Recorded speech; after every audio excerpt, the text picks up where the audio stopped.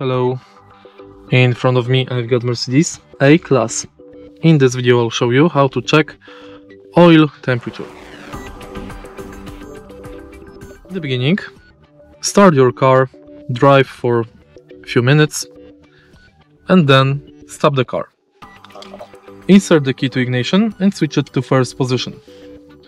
Then, on the screen display,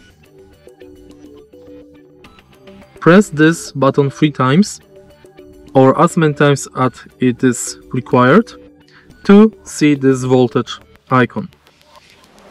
Now press this button, then press this button and then again press this button until you see this menu. Here is the oil temperature. And that's basically it.